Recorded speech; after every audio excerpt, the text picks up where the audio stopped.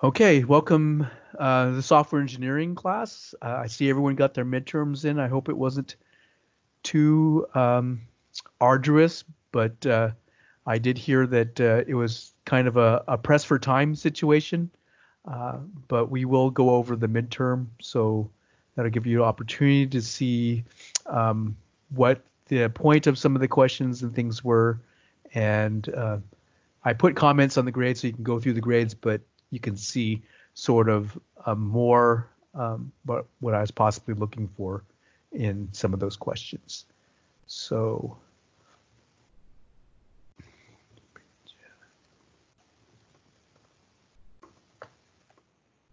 today's devotion is Psalm 107, 1 through 3. Oh, give thanks to the Lord, for he is good, for his steadfast love endures forever.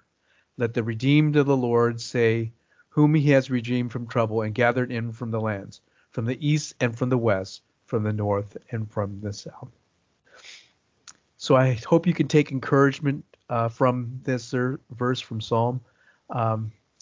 It is something to keep in mind and to look towards as we go through our little bit of trials and tribulations here.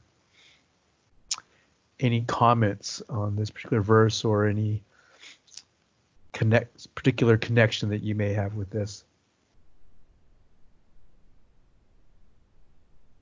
Okay, well, I hope you can take encouragement from that verse. So just to remind you, the lecture recordings are on the YouTube channel only, or download from Microsoft Teams yourself if you want to. But they are no longer being uploaded to Canvas because the storage space was filling up my Canvas storage space, and so I quickly realized I'll have to abandon uploading it to Canvas. So, and then a reminder, we're off for Good Friday. I imagine not too many of you had to be reminding. A lot of you are probably looking forward to that extra time off. And then Monday, April 13th, will be the design document and the Chapter 9 quiz on implementation, Chapter 9 implementation quiz. Then Wednesday, April 15th is a combined quiz for Chapters 10 and 11. Just a little hint, most of the questions are from 10. There's a few from 11, but most of them are from 10. But, study both chapters, but you can spend most of your time on Chapter 10. And then I have Monday, comma.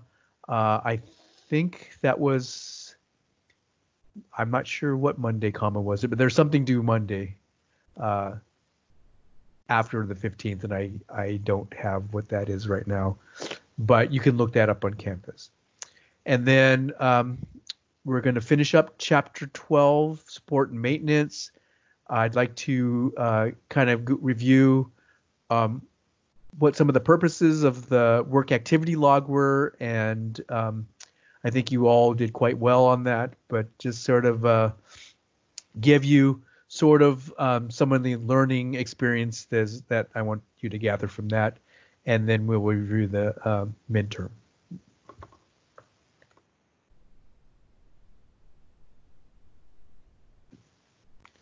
And I'm going to go ahead and share that with all the attendees.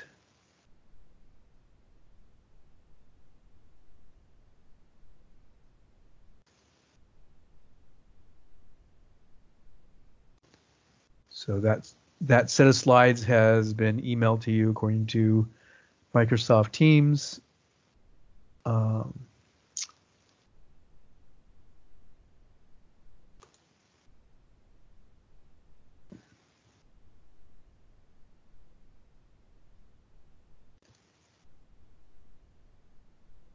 All right. Chapter 9 virtual. No, wrong class.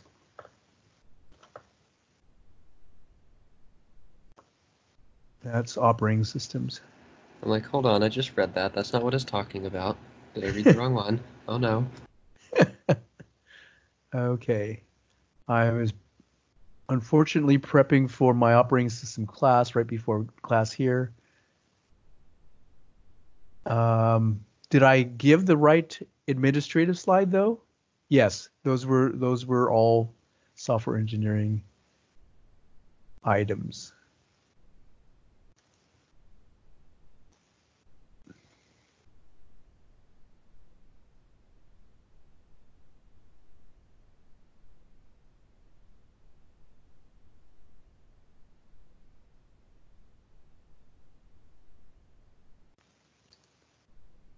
Okay, so now we have the chapter 12, software support and maintenance, and we left off on slide 7. So this was just the product support lifecycle and various portions of the lifecycle that we talked about earlier, up to the announcement and the release, and then the sunsetting or product withdrawal. Thing to keep in mind from this slide is that the software product goes through a lengthy and expensive development process. However, the post-release product support and maintenance cycles can be several times longer than the original development process, and could in fact be more costly than the original development. Something to keep in mind. So moving forward, at the end of the product, we have the sunsetting process, in which you're trying to eliminate the customer support costs for the product, and have a planned period when support will no longer be provided for the product. So key things are this is an effort to stop any product additional features enhancements, because of course if you're going to kill that product, you no longer will be working on future features and enhancements. We fix only the high severity problems. Minor problems become a lot less significant and will probably be determined that they will not be fixed, that they will never be fixed. And then you certainly have to announce the replacement of the product and when support for that product will end. So you want to do this well in advance so that you don't leave your customers in the lurch. You want to encourage new and existing customers to move to your new product, because hopefully you have a replacement product that you've announced, and you want to encourage them with discounts and things like that to help them have them realize that they are valued customers and that you value their business. And then you notify all users of the old product termination date, when the product will no longer be supported, and also probably when the last time you're going to be selling it, although generally you probably won't get too many purchases of the product after you announce the sunset period, but you may have additional sales. We provide names of other vendors who are willing to support the old product in case the customer chooses to stay with the old product. That would be on some very, very large projects, but it's probably not too common, but especially in niche markets, that may be an option. I know that certain CAD packages that supported plotters and stuff that become very popular, oftentimes will have such a situation. CAD is computer-aided design, if you're not familiar with that. And then we terminate the customer product and withdraw the product from the market when the time has elapsed at which you've announced that it would end. So you want to have some type of uniform process, and certainly marketing will be heavily involved with the sunsetting process, as well as the sustaining team, the team that provides maintenance for the product. They will be critical in determining what are the severe defects that need to be fixed and which can be not done.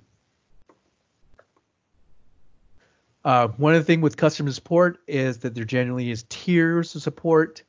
A direct customer contact tier will accept problems, prioritize problems, record problems, solve easy problems, and manage the problem resolution cycle.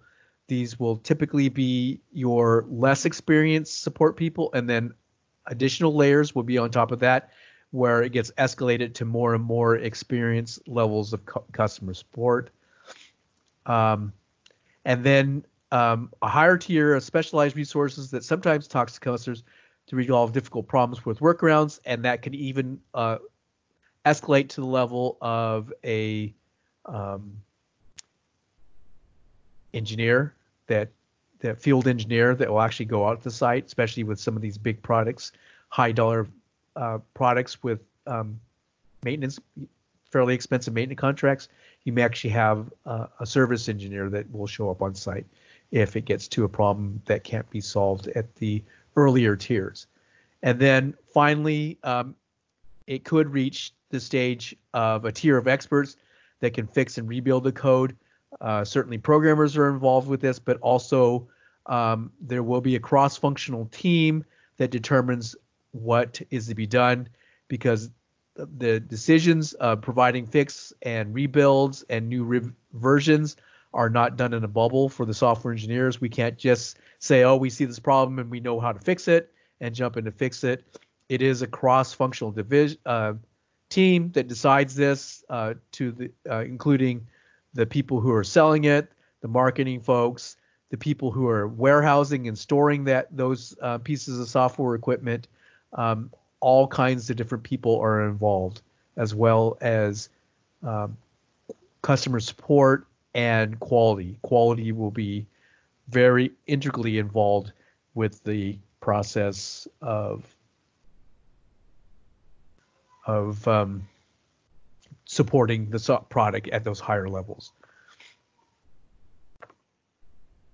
So here's just a pictorial diagram of a sample service and support organization. You can see here, you could have online, you could have phone calls, and then you could have a database of frequently asked questions with answers that are either provided online directly to the customer or are used by the support representatives.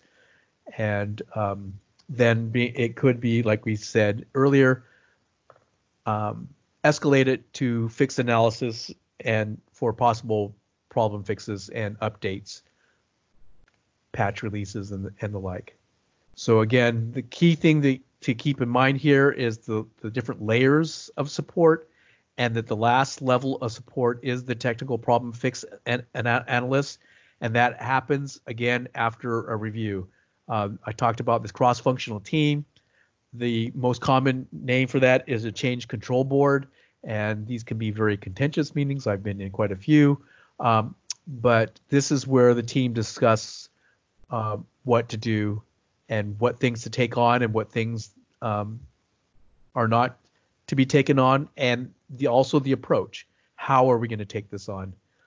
Again, the software engineers and the programmers are not allowed to handle this in a bubble. It definitely goes through quite a lot of process, cross-functional process to get to that point. Problem fixes. Key parameter keeping customer satisfied is to turn problem fixes around with some reasonable time frame, and this is of course with defects and problems that are of significant impact, has a significant impact on the customer that determines which ones are done again, and then we basically build a contract around when the things will be done. This is generally done by a priority level. So here's a output from possibly a tool, and generally it is a tool that tracks this, that where you have the particular problem and priority levels. So here's an example priority level. Level 1 is severe functional problem with no workaround. You can imagine that the organization I came from with a medical device, priority 1 would be catastrophic failure and possible injury.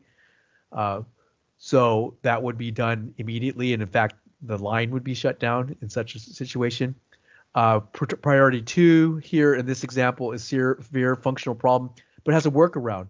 So this is something that the customer could do something about and work around it. It's inconvenient, but you can work around the problem. So that would have a lower priority. And then the next one is level 3, functional problem that has a workaround. So this is just a functional one as opposed to a severe functional problem. And then category 5 would be nice to have or to change. That makes it a little bit more efficient or makes it look prettier, whatever the case may be. And then associated with each of those product categories is the fixed response time, as soon as possible down to next product release or earlier. And then, as I've mentioned, there can be even lower level, a lower 5, which is we're just plain not going to fix it. It's not something that we're going to be concerned about. Is also a possibility that's not on this particular slide. One of the things that you have to have in place before you actually I'm basically upfront in the design process is how will you go about installing fixes. So before the releases, you should have some scheme in place about how fixes are going to be installed on existing installations. Customers do not always install a fix release, provide the software support group. So one of the things that we have to do is try to encourage them, because I certainly fall into this category that I'll look at the list of defects that are being fixed and problems that are being addressed and say, is this worth it? Code seems to be stable.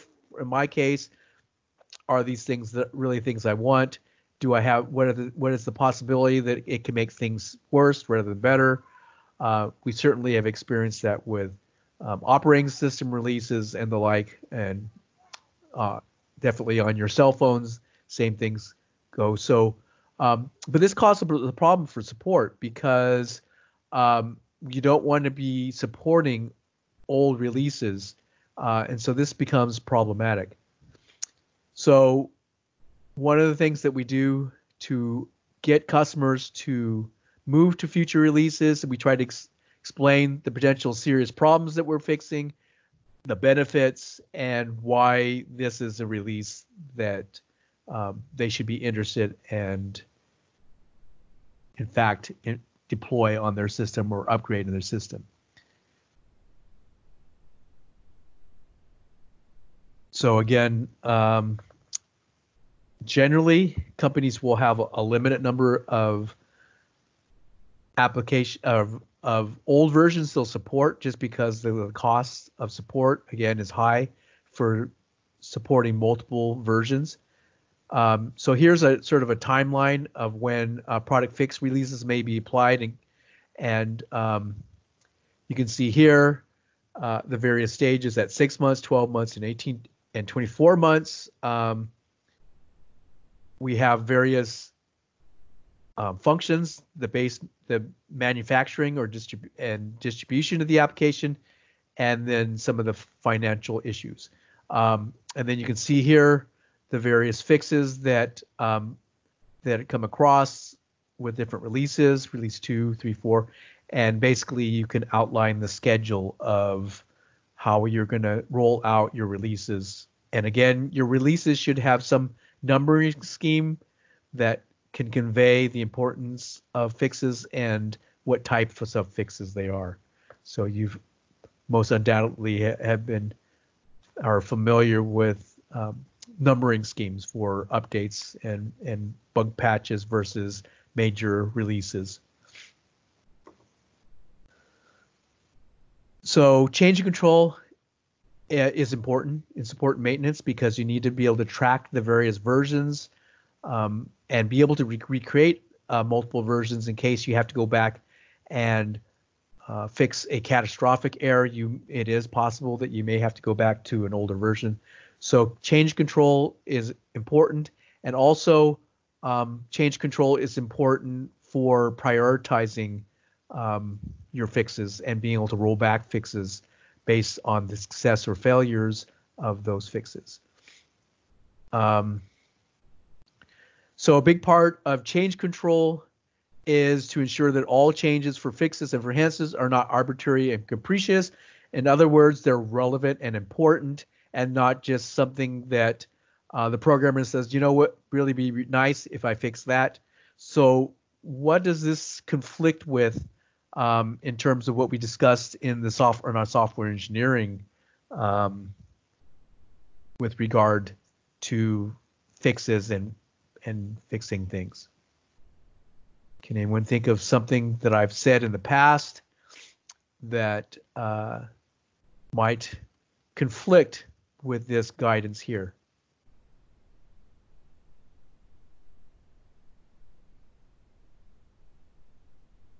Okay, so what am kind of referring to or trying to get you to think about is we talked about how we want to refactor constantly to not have broken windows and not have maintainable code, but it has to be done in a controlled fashion because you want to be able to control the changes and not create extra problems. So they have to be, when you're refactoring and fixing code and making it more maintainable and more supportable, it has to be carefully integrated into your release schedules and your release strategy, because you can't just arbitrarily do it, which is what this change control board is. We have a release version of the software, and we're not just going to willy-nilly, or we're getting close to a release. We're not just going to arbitrarily make changes. So they have to be, when you're doing refactoring, once you get to the stage that you're either getting ready to release or you're making fixes to an already released product, it has to be carefully planned out when the impact of that refactoring and that maintenance of the software to make it more maintainable or easier to understand or better performance has to be carefully considered, so that you don't make it at inopportune times and create more problems than you fix. So again, the change control process is very important. Then the CCB is the cross-functional team that has that responsibility, and then you need to have careful documentation that shows exactly what changes were done and your design. So you can imagine, and you'd be correct in that you actually do go through all the phases you went through, or most of the phases, I guess not all the phases, but most of the phases that you actually did in designing the project up front. You want to be clear on what the requirements are. You want to make sure those requirements are correct, that you're accomplishing the goals that you're trying to achieve. And then testing is even more important. So all the different phases that you can think of in the development cycle also is involved with the change process, or most of them. Again, we have the change control board, which is a processing committee. You want to have a well-defined workflow about how that happens. So origination of the change request, approval of the change request, monitoring of the changes through the fix and testing, and then closing the completed change as fixed. This is all tracked. You want to probably track how long your estimate is and how long it actually happened for feedback into your process about how well you're doing at it. And then usually the workflow is automated through some tool. Defect tracking software is very common, but it also can be integrated into a larger package like Visual Studio and Team Foundation Server. All has that kinds of stuff built into it once you get to that level of development where you're having to maintain software and keep it up to date and fix defects in the field. So one thing is, it's a very expensive process. So oftentimes organizations will possibly have layered levels. So for instance, in the organization I work with, we not only had a change control board, which was this multidiscipline and from all different aspects of the organization involved, but we did have a TRB, which was Technical Information Review Board, and that was typically right before release, but these were defects that were determined to be critical enough, and the solution was easy enough that it was deemed appropriate to not have to go through the change control board. But again, the criteria that you use for making that decision not to send something to change control board has to be well defined. Otherwise, of course, it could be abused.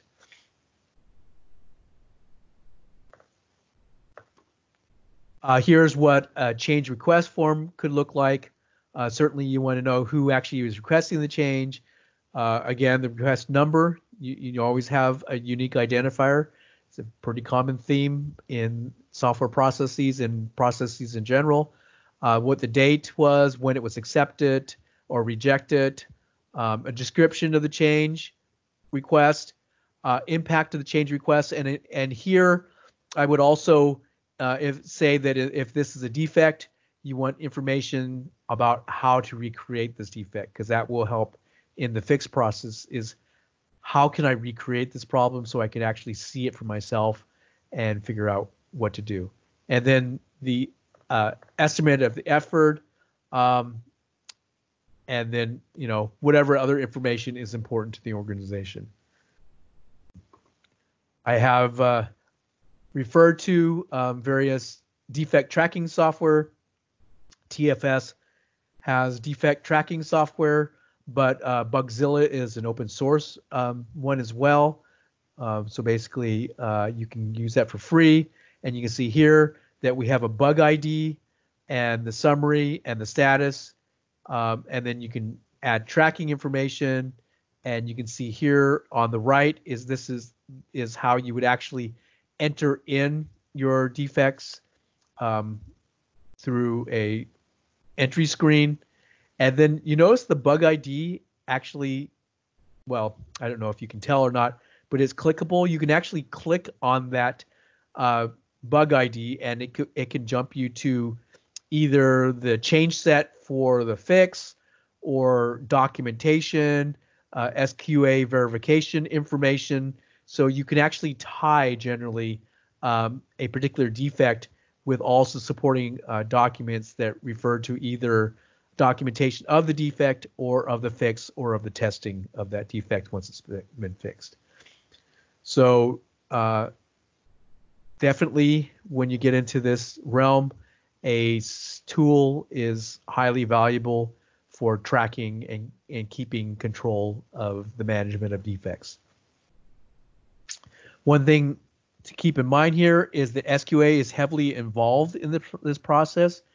And in fact, they may be the owner of the process, that it's not the software engineers that are managing this defect process, but it is managed by the SQA team because they're in a good position to track the status of a particular defect through the fix cycle. So oftentimes they may become the owner of this. Now you, as a developer, will certainly be highly involved in this process and will be owner of various aspects of particular defects and particular stages of the handling of defects. But overall, it is very typical, or can be typical, for SQA to drive that effort to be the ultimate owner of the overall process.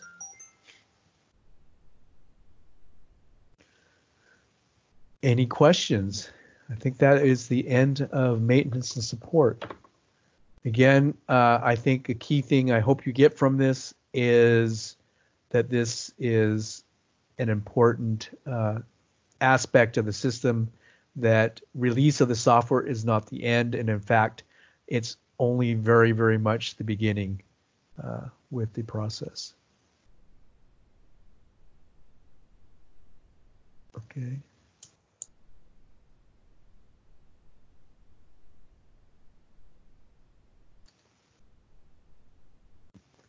Okay, I'm getting up my next presentation here.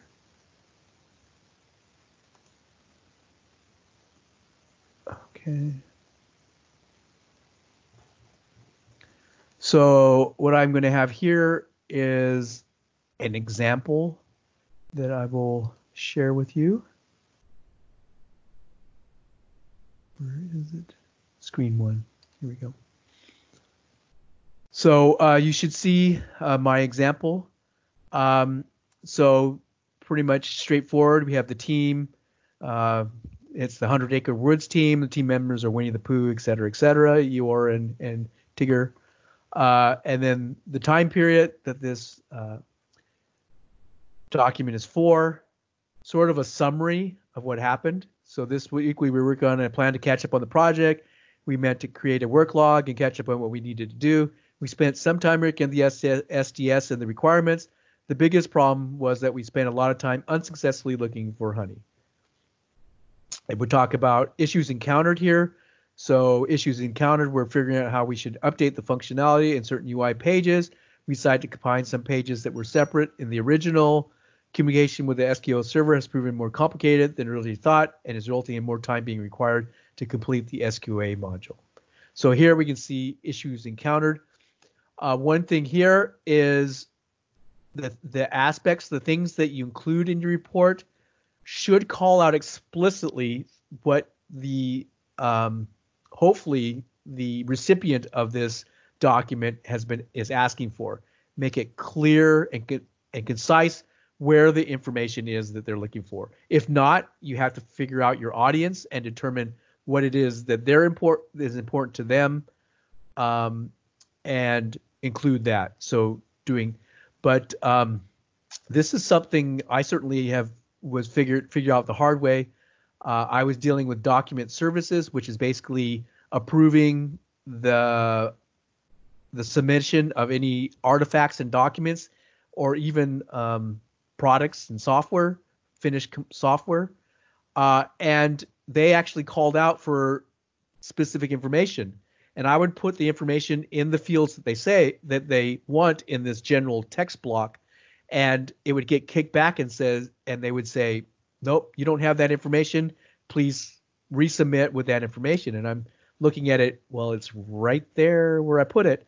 And the solution, believe it or not, was to put a tag like this issues encountered : in front of the text, the exact same text I had before, and actually explicitly outline that's where it was, resubmit it, and the same person who rejected it approved it, because now I actually labeled it.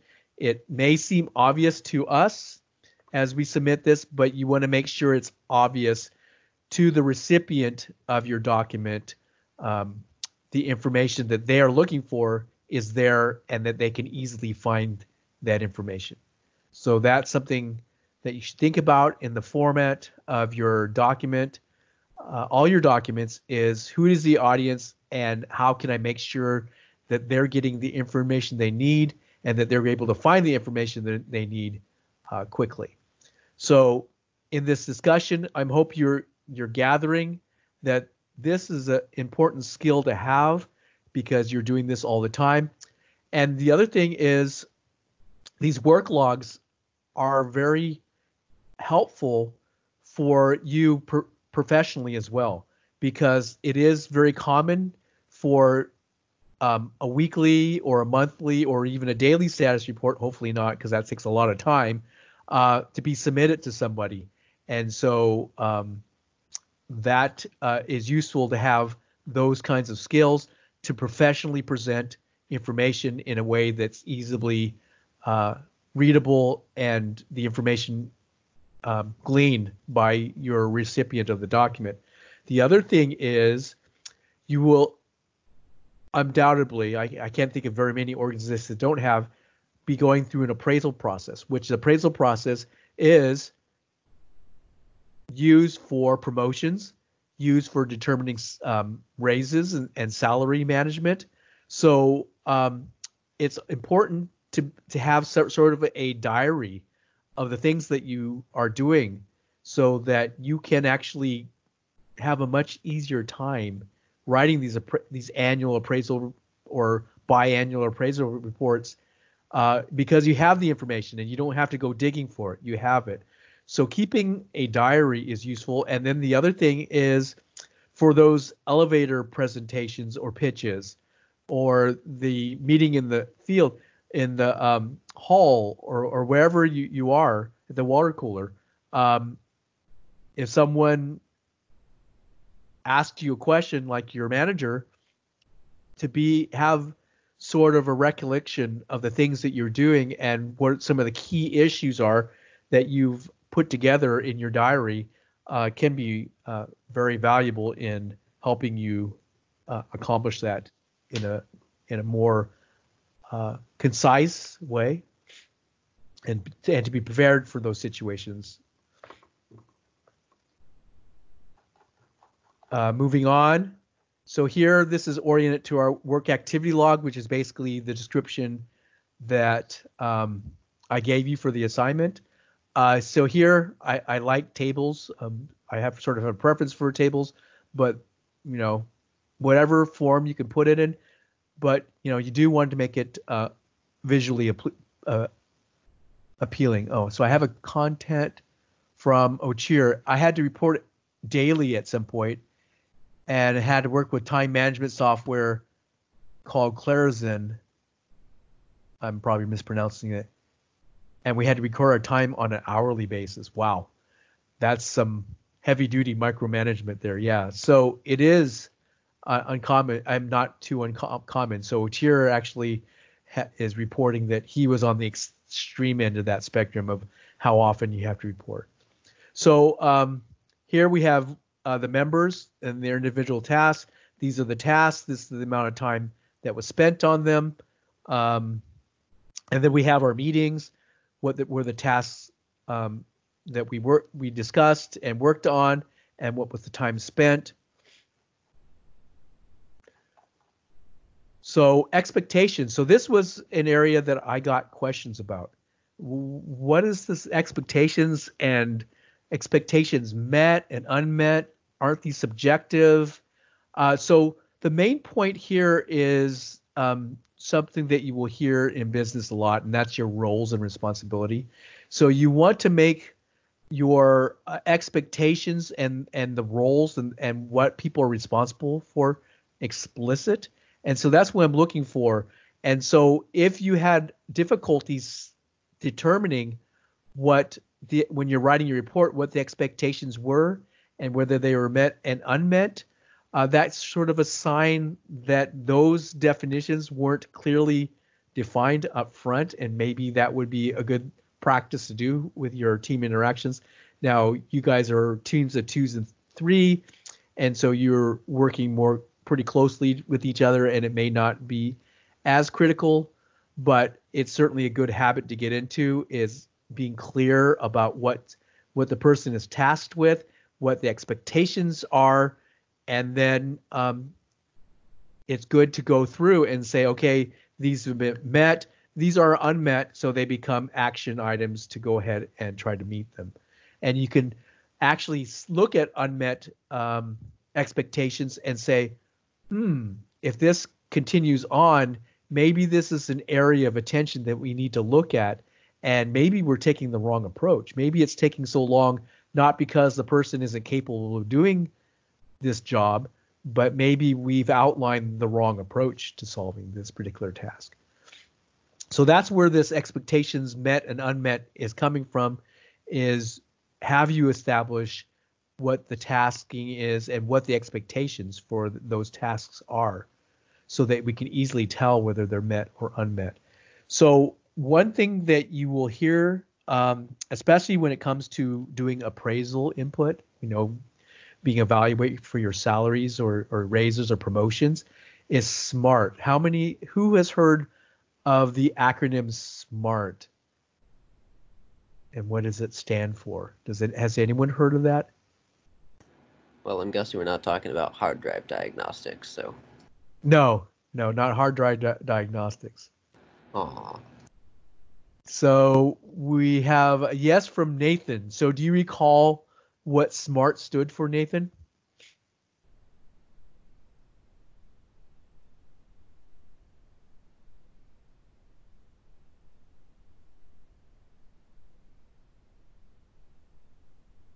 Give Nathan a little time to respond.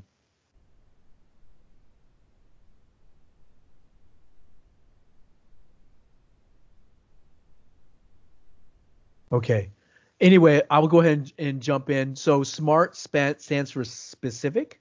So you want to be specific with your, there we go. I don't have to, there, he's got it now. So it's specific, measurable, assigned. Actually, I believe it's attainable. So you actually want something, you want to have tasks that you're actually possible to solve. So he actually used a sign, but I believe it's attainable. And then realistic. Okay, so that would be attainable, would be realistic. But generally, I associate R with relevant. So they want to be tasks that are important and things that we really want to do. And then time focus. So time focus is, when is it going to be done? So yes, time focus is the last. So that was awesome. Yeah, I only differed with you on 2 of them, and it could be just different definitions. Yeah, so Nathan says, I think I learned the older one first. Yeah, so again, specific, we want to be very clear what it is, the task we're doing, what it is we're trying to accomplish. That's specific. Measurable means, can we tell if it's met or unmet? And is there a way that we can actually easily discern whether it's met or unmet? Because if we can't, then what's the point? If we don't know that we were able to accomplish, then this probably hasn't been laid out or explained correctly. Attainable means, yeah, it's something that we think we can accomplish. We're not going to put all these pie in the sky things in there that we don't even think we could do. What's the point there? You could put them as in a document of stretch goals, and for people to be thinking about it, a Kaizen kind of thing. These are problems that we'd like to address, but we're not quite sure how we're going to do it. Maybe you could put them on a list, but it wouldn't be your expectation, certainly. And then time focus. When are we expecting this to be accomplished? And this will help us measure if, again, whether we need to start taking other approaches on things. And then lastly, we have here the action items for Winnie the Pooh and Christopher Robin. Here are the tasks that we want them to do. And again, you may want to use SMART to determine whether each of these are. So here you can see that in particular that these aren't actually time bound. The assumption might be that it's for this week, and you may want to go ahead and state that in all things here. The assumption is it'll be finished by next week unless otherwise stated, or something like that. You could do something like that as well.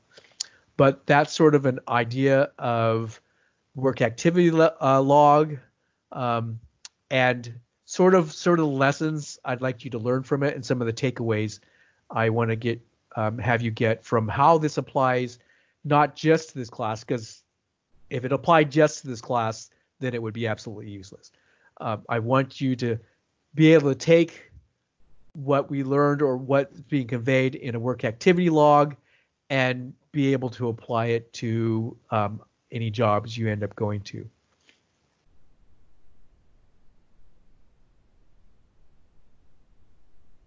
So, Still sharing your screen, heads up. I'm sharing screen is what you're saying? Okay, yes. Yeah, just you have mail. Okay. So I might not want that. Just in case I had something sensitive underneath it or something, right? Yeah, that's a good idea. I could just use that screen as my presentation screen. So let's see. By the way, that's my nephew playing tennis there. I'm trying to decide. Let's see. We have about 10 minutes. Looks like sensitive.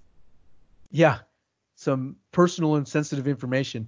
I have about 10 minutes, so I think I'll just go over the questions. I was trying to decide whether I'm going to go over the design problem, but it looks like I probably don't quite have the time to do that. So let's bring up the document.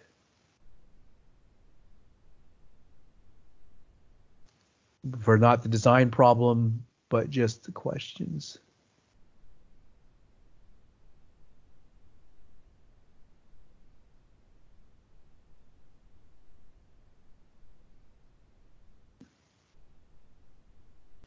So here we have the design questions. Just go through them pretty quickly. I think all of you do pretty well on these in general. So define the depth versus the breadth issue in software complexity. The depth problem addresses the complexity in relationships among the components or items. So this is interrelationships, functions, and coupling and cohesion kind of thing. The relationship may be in the form of sharing data, transferring control among the components, or some kind of data and linkage, control linkage. The breadth problem refers to simply the sheer number of things. So how many components, how much different are they, and what are the functions and components, how many functions and components are we going to have. So it's just the sheer numbers issue there is the breadth. Describe a couple of ways to simplify a complex problem. The answer I was looking for, because these were based on chapters, is a common attribute among the methodologies of simplification is to lessen the relationships, number of functionalities, amount of interactions, and so on. One such technique is decomposition, and another is modularization. So I had a number of students that went beyond, because I think this was from, I can't even remember, chapter 2 or something like that. And that's where this answer came from, the question and the answer. But a lot of you actually took information from further chapters and said these can all be applied to that as well. And that was a very astute observation, and I did give you credit for that. What are the 4 most important reasons for project success? Uncovered by the CHAOSS report. That was pretty straightforward. User involvement, executive management support, clear requirement statements, and proper planning. Discuss one advantage and one disadvantage of the waterfall process. The main ones are the waterfall model has a disadvantage of very little task overlap. It's not incremental. It's a sequential process and a single iteration. The main advantage is that you can easily monitor the progress of the process. So it's easy to monitor, but it has serious shortcomings in terms of usage. So again, many answers were possible there. Your software department was ranked as CMM maturity level 2 using the stage representation model. The previous review, your department was ranked as level 1. Explain the process areas the department had in effect when ranked at level 1. And the answer there is that we had no processes in fact in place. And I actually had a lot of people tell me what was added in level 2. That wasn't actually asked for, but that was amazing that you went ahead and did that. What is test-driven programming and what Agile process advocates it? And here we have in test-driven development, testing is done continuously and automated as much as possible. Programmers write unit tests for all their code in certain situations, and actually typically test first development is performed where we write the test before you actually write the actual implementation code. And then key there is you keep running the tests all the time. And this is advocated in the XP methodology or extreme programming methodology. In many cases, the company's product may have changes before the software product release. Using traditional development methods, does the Agile method address this issue, and if so, how? Yes, by having short releases of the software and given to the customer as often as possible. In this manner, changes during the development process do not have to have as large an impact on work already done because you're constantly iterating. So any work that you throw away is small because the iterations are small. Typically a week-long iteration, so you're limiting the amount of work that's being thrown away.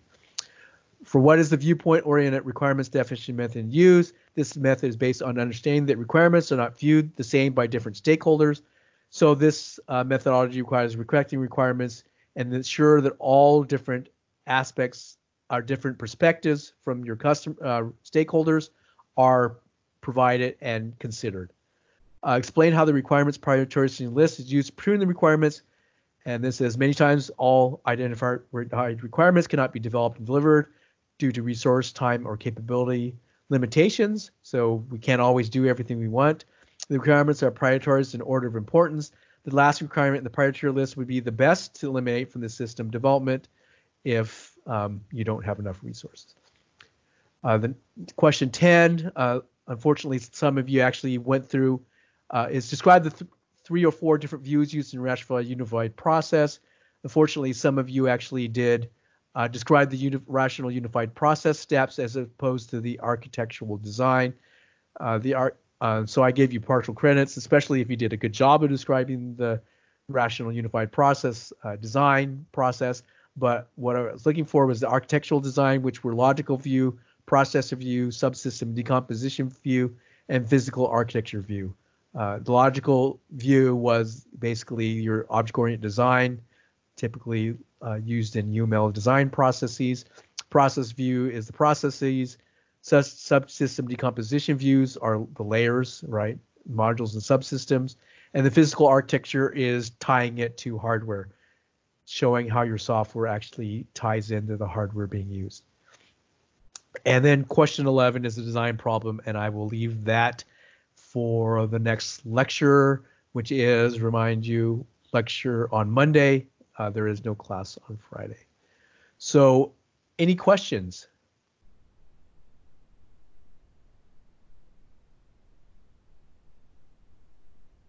Okay, you're welcome to stay if you want to chat with me, but I'm going to go ahead and stop the recording now, and you are